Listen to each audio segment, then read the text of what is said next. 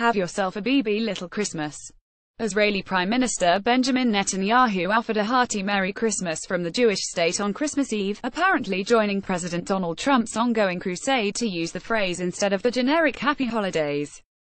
"I'm very proud to be the Prime Minister of Israel, a country that says Merry Christmas first to its Christian citizens and to our Christian friends around the world," Netanyahu said in a video posted to his Twitter account on Sunday and featuring Jerusalem in the background.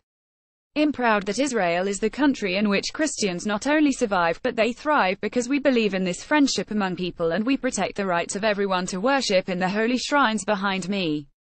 Keep up with this story and more by subscribing now." Netanyahu's message comes in the wake of Trump's outspoken and repeated efforts to champion Merry Christmas. During his campaign in the first year of his presidency, Trump repeatedly promised he would end the war on Christmas, which does not actually exist depending on who you ask, and make Christmas great again. He repeated himself yet again on Christmas Eve, telling soldiers deployed overseas on a video conference that, "I just want to wish everybody a very, very Merry Christmas.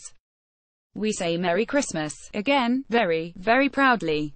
Very, very Merry Christmas," and tweeting that evening in his own message, Netanyahu didn't stop with Merry Christmas. The Prime Minister also made a proposition to all our Christian friends for next year's holiday, promising to guide a Christmas tour in Jerusalem in 2018 for any who came to visit. "Think of all the places you can walk. You can go to the Jesus boat in the Sea of Galilee. You can get to the Church of the Holy Sepulchre right behind me. Any places that you want to visit in the footsteps of Jesus and the origin of our Judeo-Christian heritage," he said.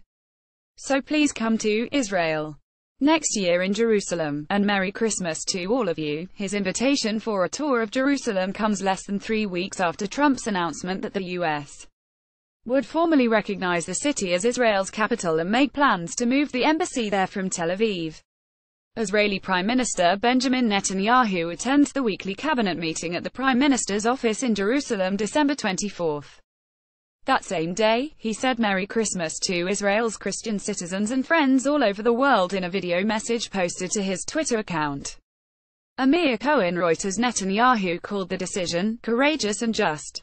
President Trump's name will now be linked to the names of others in the context of the glorious history of Jerusalem and our people, he said.